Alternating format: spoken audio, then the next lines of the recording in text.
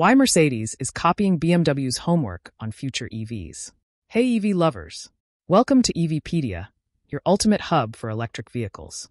If you're as excited about EVs as we are, hit that subscribe button, give us a like, and drop a comment below. And if you want to help us bring even more amazing content, consider giving us a super thanks. The jellybean thing didn't work out for Mercedes. Plus, Lucid and Rivian report their finances soon, and Ford makes bank on fleet trucks. When automakers kicked off their electric vehicle arms race a few years ago, their plans ran on a lot of assumptions. One of the biggest was that customers would just show up for EVs like they have for their other cars. Loyal Audi owners would buy Audi EVs, Mercedes owners would buy Mercedes EVs, and so on. But many of them neglected to think that their EVs would have to be actually good for customers to make that leap. Now, they're looking to adjust their plans as the EV takeoff wasn't as direct as they expected, and Mercedes is a perfect example. That kicks off this Monday edition of Critical Materials, our morning roundup of tech and industry news. Also on deck today, Rivian and Lucid prepare to report Q2 earnings and Ford's dirty secret when it comes to profits. Let's go. 30%. Mercedes to offer the little bit of everything powertrain strategy. Like I said, the EV transition was built on assumptions. The other big one was that the EV charging infrastructure would just kind of show up around these cars like the gas station network once did. But that wasn't the case, so now the automakers are doing it themselves in various ways. Mercedes made some wrong assumptions about the EQ-branded EVs. They're not all bad, of course. The range on some of them is excellent. The Hyperscreen is rad, and I'm weirdly partial to the EQE sedan. But their super aerodynamic jellybean style hasn't delivered the kind of presence and stateliness that Mercedes buyers expect. And cars like the EQS just don't feel as nice or as premium as a proper S-Class, somehow. So the plan moving forward is to eventually phase out the special, standalone EQ cars and do more vehicles like the new G-Class. Same body, but in gas or electric form. As Automotive News points out today, that's basically what BMW is doing too. It offers gas, electric, and hybrid versions of many of its most popular cars, along with some standalone versions of each like the 9, XM, or M3, to give some examples. Here's more. Mercedes-Benz is bringing 25 new and updated models to showrooms this year, including entry and mid-segment vehicles, such as the redesigned E-Class and new plug-in hybrid GLC crossover. The automaker is backing off its electric vehicle push as U.S. consumers cool to its zero-emission offerings. At a meeting in April, Mercedes told retailers it would boost combustion engine and hybrid vehicle supply in 2024. The automaker plans to expand its plug-in hybrid offerings in the second half with the GLC. The automaker is tweaking product development plans and taking a page from rival BMW. Future models will share platforms and support gasoline-only, hybrid, and electric powertrains. Mercedes will ditch the jellybean design and EQ branding on future EVs. But this doesn't mean Mercedes is abandoning EVs, as some outlets have implied. There's a new electric cargo van coming, a high-performance AMG model, the new electric first CLA class family, and more. Meanwhile, a number of EQ models will be updated, and conventional cars like the E-Class and S-Class are getting hybrid and plug-in hybrid powertrains, if they don't have them already. The plan certainly worked well for BMW, which has a higher EV share of sales than most and gives loyal customers other options too. No reason it can't work for Mercedes either. 60%. Lucid, Rivian to report Q2 earnings. Overall, the second quarter wasn't exactly spectacular for most automakers. While several posted more strong EV sales, car sales in general are down as interest rates remain high and the companies themselves face steep capital ramp-up costs, or are scrambling to fix various quality issues. So how will the startups stack up?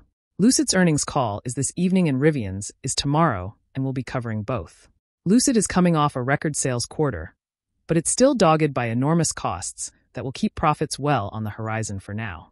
We may hear more about the Gravity SUV, expected to be a much bigger volume seller than the Air sedan.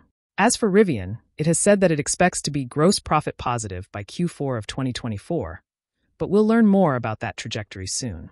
Rivian's shares were bolstered by the big investment and tech joint venture with Volkswagen, but that's going to be a long-term play and probably not something that yields immediate, overnight returns. More on both stories as we learn more.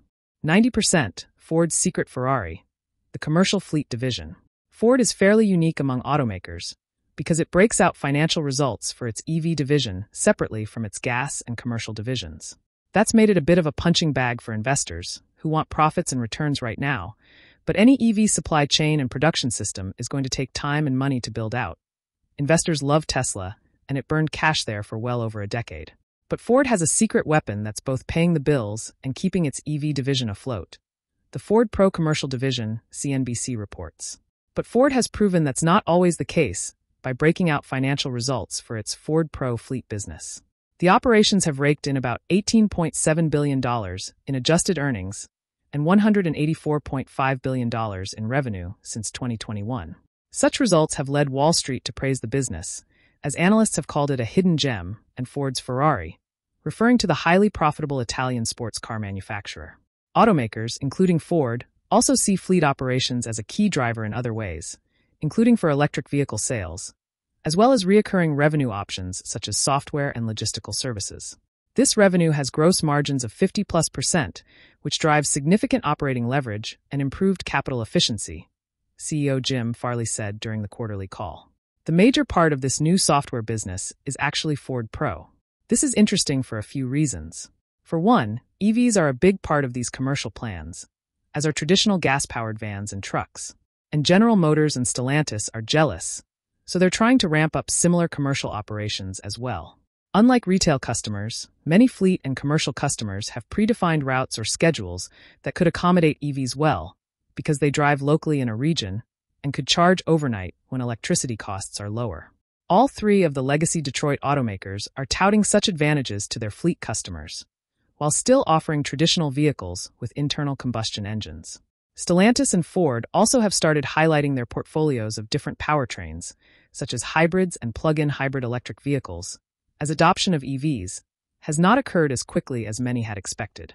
Ford last month announced plans valued at about $3 billion to expand Super Duty production, including to electrify Super Duty trucks.